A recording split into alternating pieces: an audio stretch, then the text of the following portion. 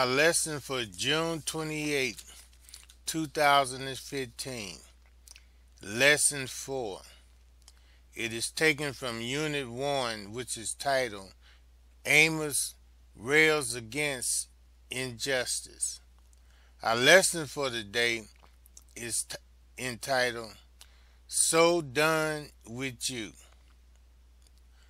Our devotional reading is taken from the book of Hosea, chapter 11, verses 1 through 7.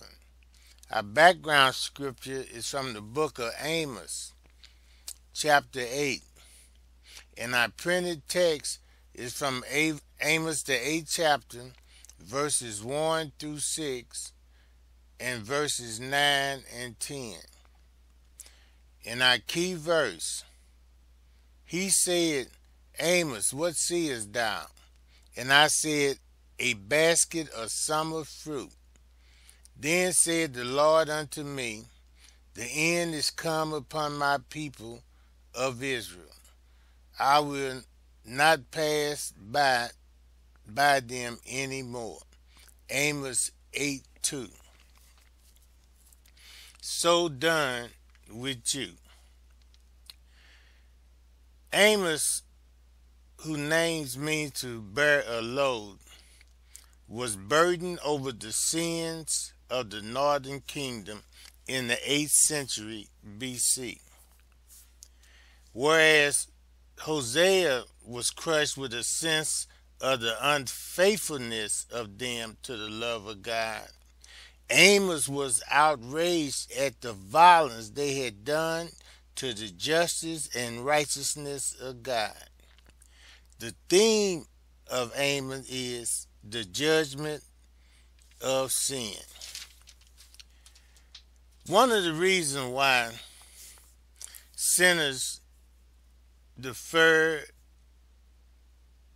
or are slow to repent is because the long suffering of God. And because of his long suffering, they think that God has deferred his judgment. But now we find in our lesson today that God now, by his prophet Amos, presents to Israel the day of his wrath was not only just and certain, but it was upon them.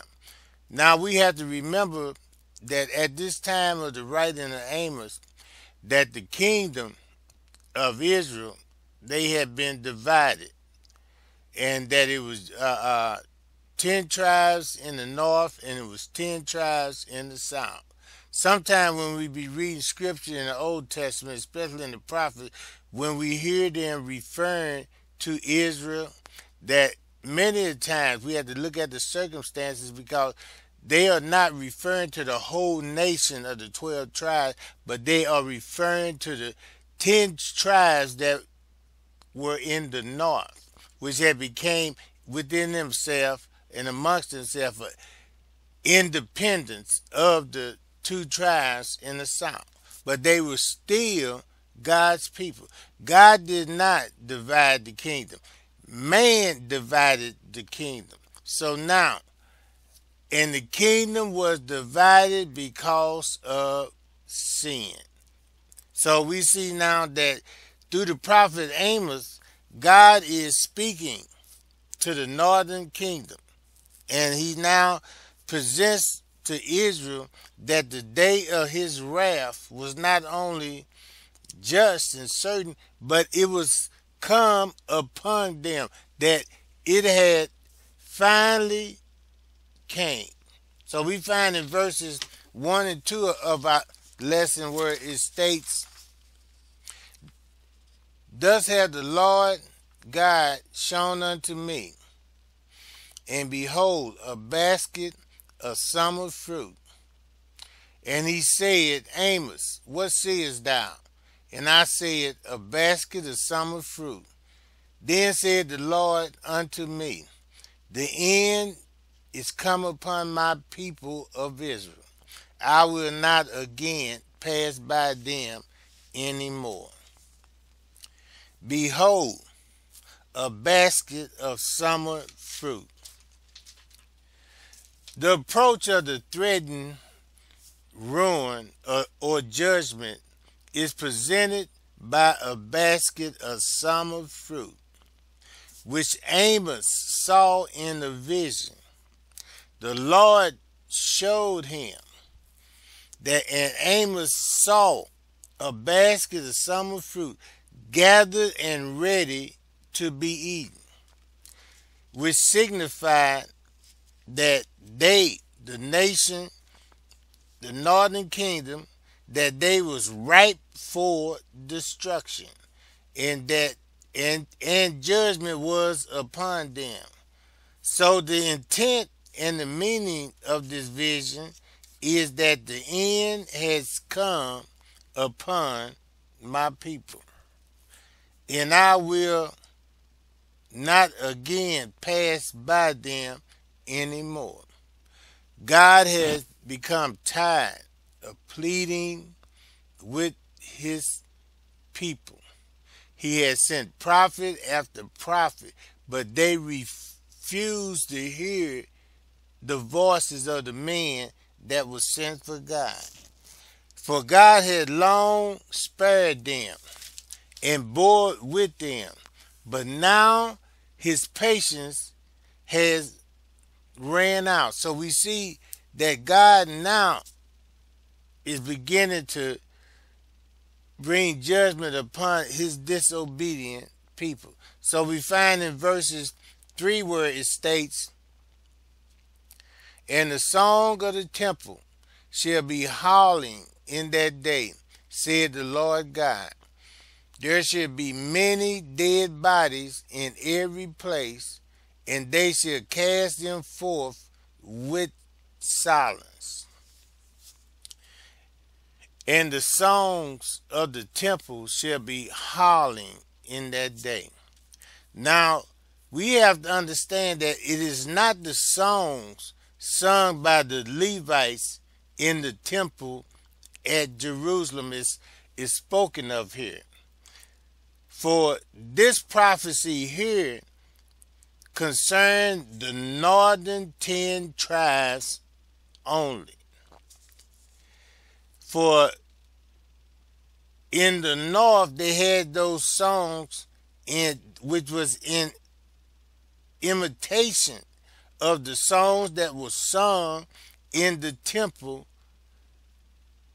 at Jerusalem, that they imitated those songs in the temple at Bethel and other idol temples which the northern kingdom had erected, or the profane songs in the palaces of princes and nobles. Instead of the songs, there shall be howling for the calamity that shall come upon them. We are told that it says that there shall be many dead bodies in every place, in all houses and palaces, in all towns and cities, and especially in Samaria during the siege.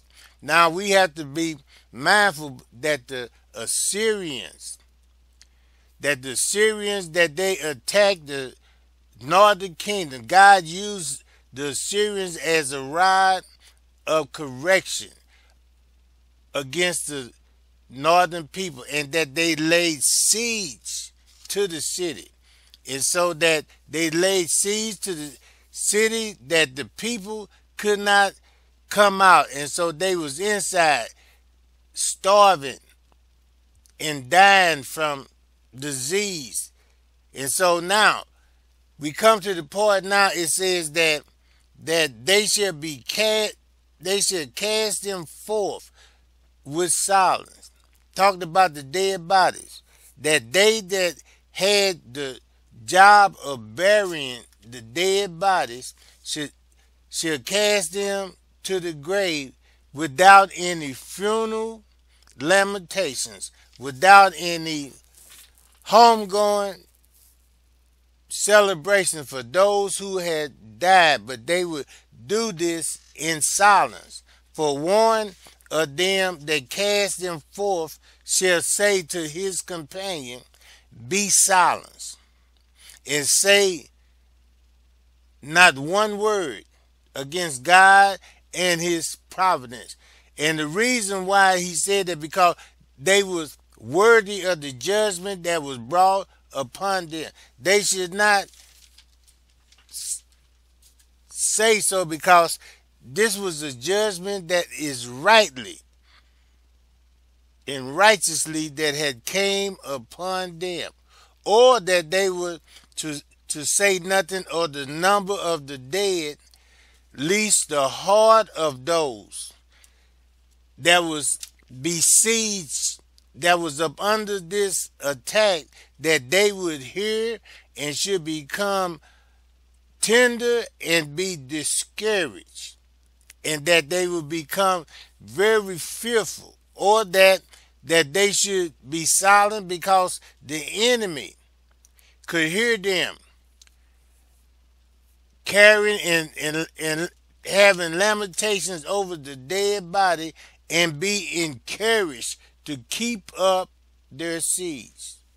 And so now we see that though that they had been in prosperity and they had been living good, God now tells them through his prophet Amos that a time is at hand, and that they will surely fall into judgment. So we see here in verses 4 through 6, we will recognize why the judgment of God is come upon the northern kingdom. Verse 4 says, hear this, O ye that swallow up the needy, even to make the poor of the land to fail, saying, when will the new moon be gone, that we may sell corn, or the Sabbath, that we may set forth wheat, making the ephah small and the shekel great, and falsely the balance by deceit, that we may buy the poor for silver, and the needy for a pair of shoes, yea, and sell the refuse of the wheat. God explains to them the reason why they're coming in to judgment. Hear this, O ye that swallow up the needy. God here is contending with the rich and the powerful men of the nation. The hideous sin they were guilty of is that they had the character of the unjust judge that is found in Luke the 18th chapter, verse 2, where it states, there was in a city a judge which feared not God, neither regarded man. The powerful and the wealthy and the nobles in the northern kingdom, they had no reverence for God, though they claimed to be the people of God, but in their heart there was no reverence for God. They put up a show and a form of godliness. They observed the Sabbaths and the new moons and the feast days.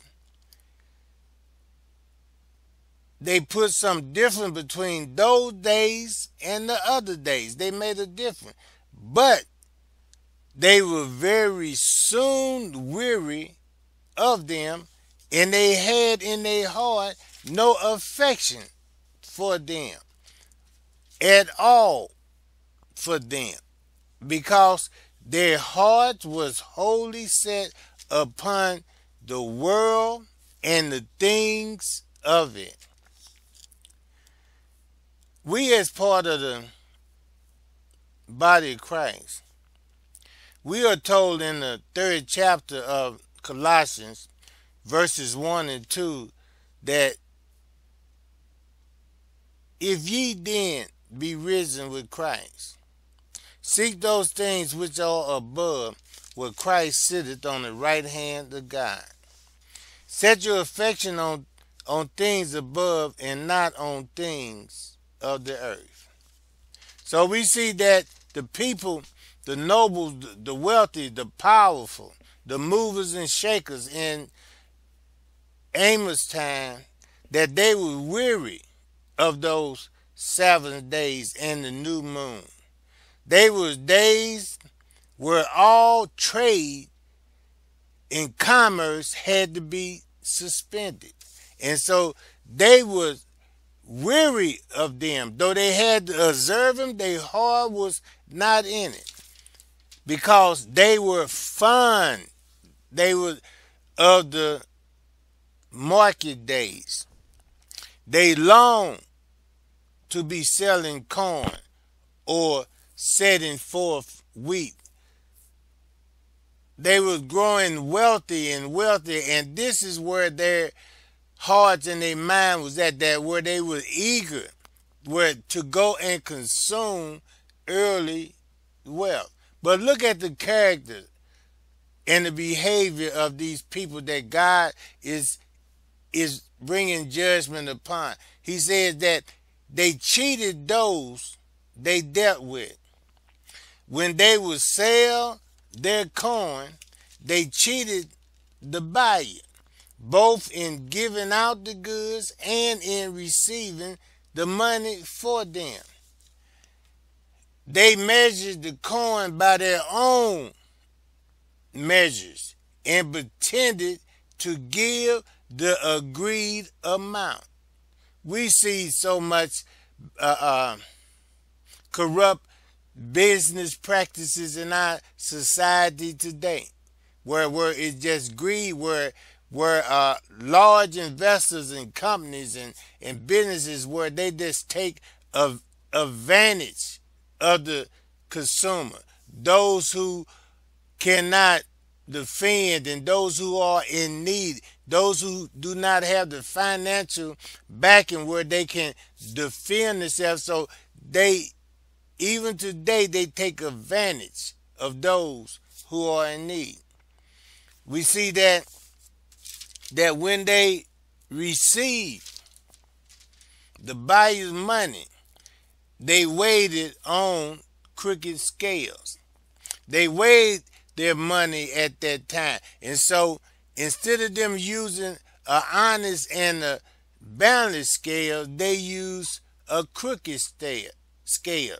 For instance, if the price was 100 shekels, they would fix their scales where it appeared that the scales was weighing 100 shekels, but it really was 150. And so they were defrauding the people. And that with their crooked scales, they made the shekels so great so that the money being found too light must be more added to it. And so they cheated this way too. In another instance of their fraudulent dealings is that they would sell the refuge of the wheat and taking advantage of their neighbors' ignorance or necessity, and would make them take it at the same price at which they sold the finest of wheat. In our society today, we see it so often that with these loan companies, these title loan companies, these payday loan companies, these different financial institutes, these mortgages companies, where they take advantage of people who are in financial need, where their credit might not be squeaky clean as others' credit, so they charge them a more exuberant interest rate than they charge the so-called people with the squeaky clean credit. And so a person who is already in need and is already desperate has no choice but to but to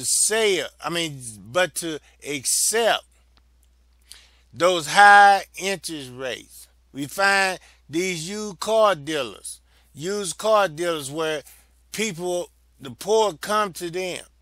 They sell them knowingly, purposely, derelict cars that they know will not hold up. They take advantage of the needs of the poor people. And so here we find that they was doing the same thing in Israel. And that even when they sold them the wheat, they would also sell them and mix in there some of the refuse from the wheat, from the stalks and the hulls of the grain, and mix it in there with the wheat to make it weigh more, where really they had less wheat, good wheat, mixed with a lot of the refuse from the wheat.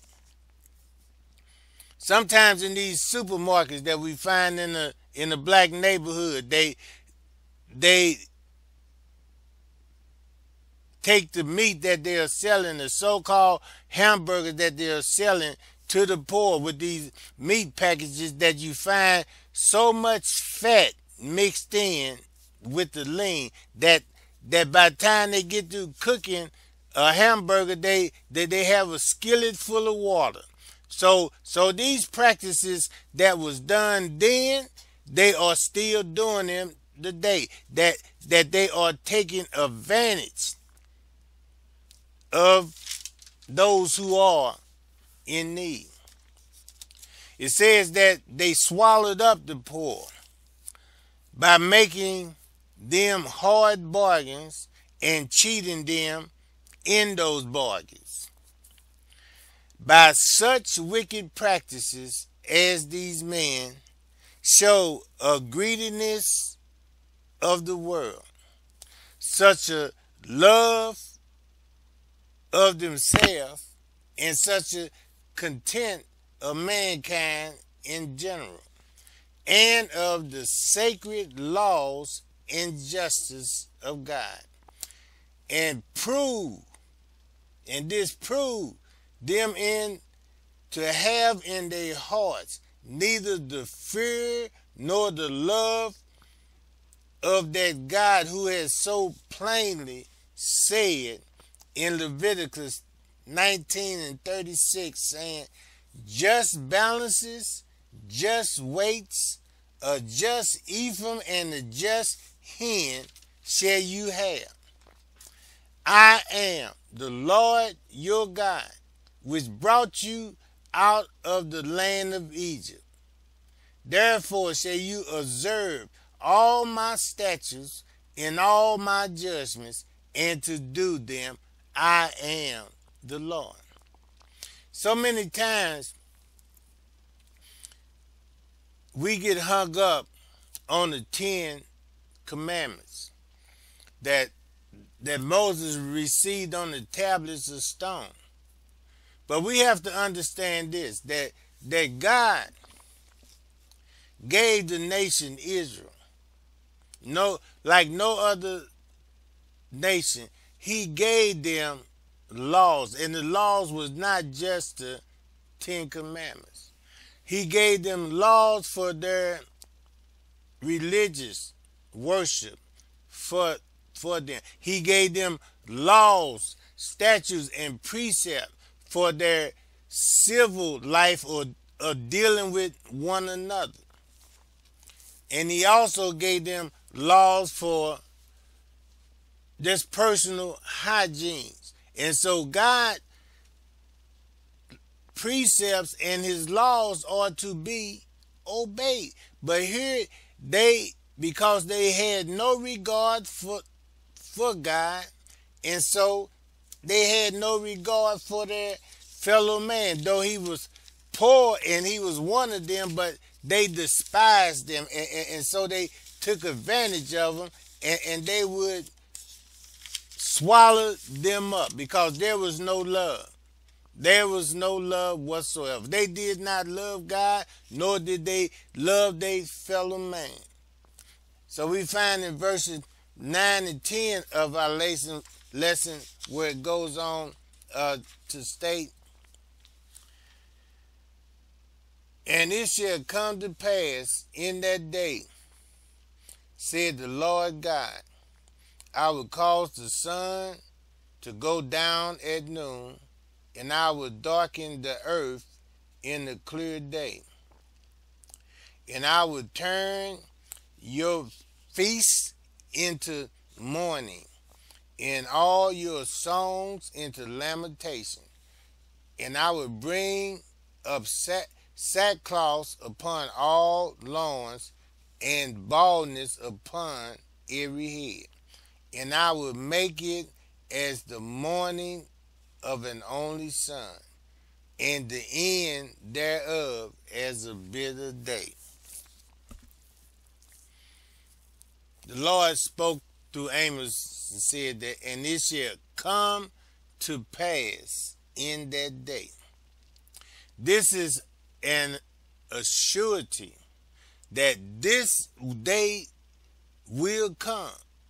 And this is God speaking, and God gonna stand on his word that he will bring divine judgment upon the northern kingdom. And that judgment is described here. Just as the wicked overturn the moral laws of God, so will the Lord, with his judgment, break through the order of nature. He will cause the sun to go down at noon and envelop the earth in darkness on a clear day. This applies to a nation when it is suddenly destroyed in the midst of its earthly prosperity. America, we need to be mindful of this. Though at that time the northern kingdom, they was prospering and everyone was seen to be doing well. We as people here in the United States, we think because of the prosperity or the so-called wealth that this nation has, that God is pleased with us. We'll say that God bless America, that this is God's country. No, this is not only God's country, but the Bible teaches that the world, the whole earth is the Lord, and the fullness thereof, and all they that dwell therein. Israel had the misconception because they was God's people, and God blessed them and protect them, that they could live any kind of way that they wanted to. And we here are up under the same delusional reasoning, is that yes, this is God's country. America was built on Christian principles. God, no, it wasn't. America was built on force and terror. So and we lied and hid behind the things of God for our corruption, and so that we could murder and privilege and rape the whole world. So we have to be careful about that. See, because just like the northern kingdom was in the midst of their prosperity, they thought that they was being blessed by God. But God's judgment comes upon man when he think not. Even in the midst of wealth and prosperity, they will be stricken down. And so we have to understand it. So God, through his prophet Amos, is telling them that all your singing gonna be turned to howling. Though you have your feast days and you celebrate your Sabbaths, but your heart is far from it. That you are tired of it and you be glad when it's over, so that you can go back to your scheming and conniving against your fellow man, taking advantage of those who are weaker financially and whose station in life might be a little lower. And so we do the same thing here. We have to be careful. And so God tells him that judgment gonna come, that the sun gonna go down at noonday. And so it will be also when the Lord Jesus come in judgment, at a time when the world in its self-security look not for him. Where is this Jesus? Where y'all been talking about this Jesus coming back? Where is this Jesus? Where is he at? He ain't came back. It's been 2,000 or 3,000 years. Where is he at? Things are still going on as the same. But when the judgment shall bust forth on Israel, then all the joyous feasts will give way to mourning and lamentation. This mourning will be very deep, like the mourning of the death for an only son, like losing and grieved by losing your only son, your one and only son. It will be a day of bitter calamity and a bitter wailing and mourning. In the bitterness of their spirits, though the beginning of the day was bright and clear, yet the end of it dark and bitter, distressing and sorrowful. They would take off those fine silk robes, and then they would dress themselves in sackcloth and ashes. They would pull out their hair because of their grief, because of the death of their loved ones, their families. And that day, in the midst of the day, when the sun should be brightest, it will suddenly turn dark. And so we see that God's judgment comes upon sin. Yes, God is long-suffering, but God will and he has to judge sin. Why? Because God is holy. Look at the picture of God's judgment of sin. That picture can be clearly seen if we look at the crucified Savior, the Lord Jesus Christ. For he was wounded for our transgression. He was bruised for our iniquities. God's only son, that God said, in whom I am well pleased. But picture him broken and battered on the cross. The Romans did not kill him. The Jews did not kill him. Jesus said, no man take my life. He laid his life down because it was the will of God. He was smitten of God.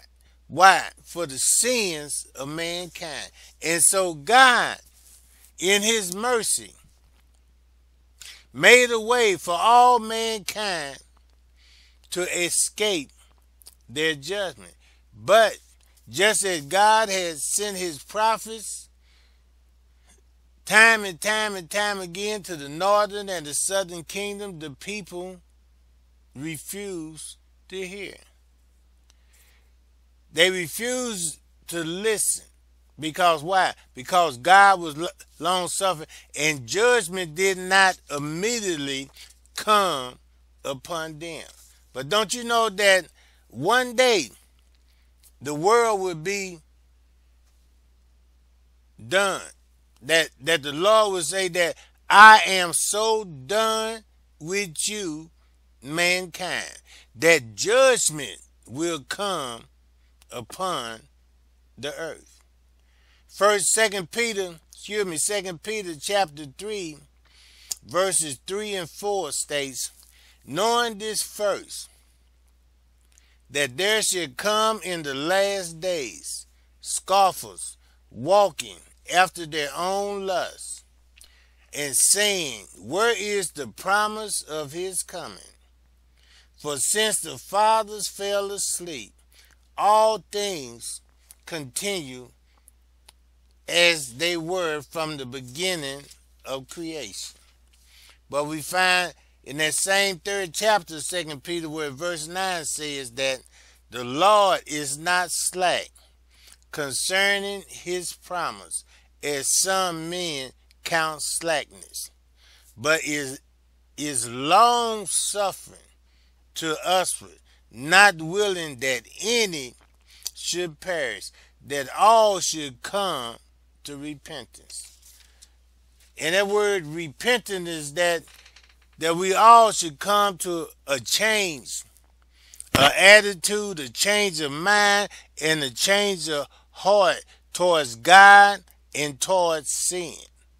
So let us not be like the northern kingdom, that though they celebrated the feast days and though they went through the motions, let us not be where we cheat and defraud our brothers who are at a disadvantage, because God will judge his people. So as he said to the nation Israel, to the northern kingdom, I am so done with you, we have to be aware. We have to be aware, because God is not slack. God is just willing. He's not willing that any should perish. So let us keep this in mind, that even we as Christians, with our individual life, let us confess our sins. Let us confess our sins and then yield to the Holy Spirit, and then let the blood of Jesus Christ cleanse us from all unrighteousness. For just as God judged the nation Israel, God will also judge his children. Not for salvation, but for our Christian walk. We will not lose our salvation, but we will receive chastisement from our Heavenly Father. So let us confess our sins and let the blood of Jesus cleanse us from all unrighteousness. May the Lord bless you and keep you.